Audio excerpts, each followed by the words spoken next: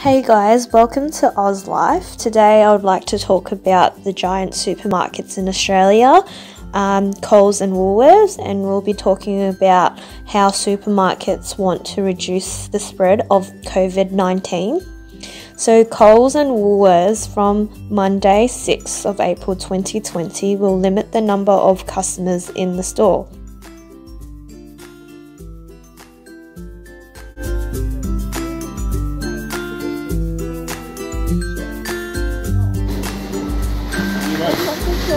Oh, sorry. Thank you.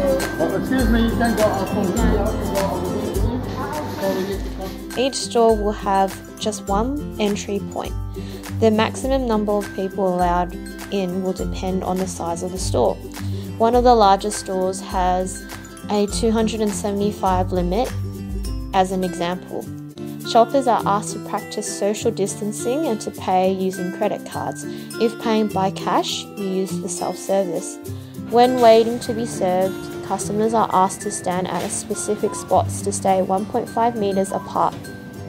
The cashier staff now have plastic shields to protect them. Customers also asked to pack their own bags.